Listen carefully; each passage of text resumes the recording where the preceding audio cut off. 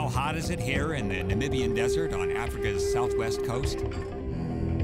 So hot that this shovel-snouted lizard has to thermoregulate. It lowers its entire body temperature by letting heat escape through its lifted feet. Drought is the constant enemy. Water is precious. When the early morning sea fog rolls in from the South Atlantic, the water turns to dew. And resourceful animals like this Peringuey's adder drink the water droplets off its own skin. Then it's time to look for food.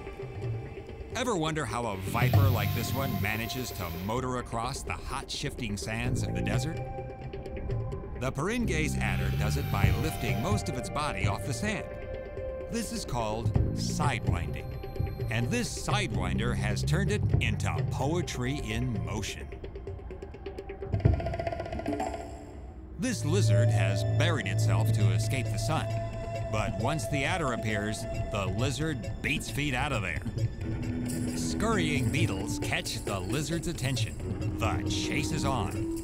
Lizard versus beetle versus adder, who adopts a cunning hunting strategy.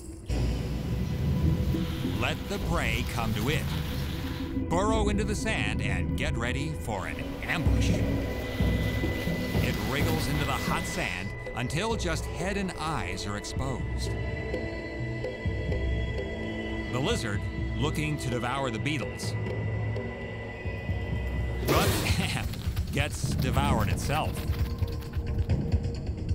This is now an ex-lizard.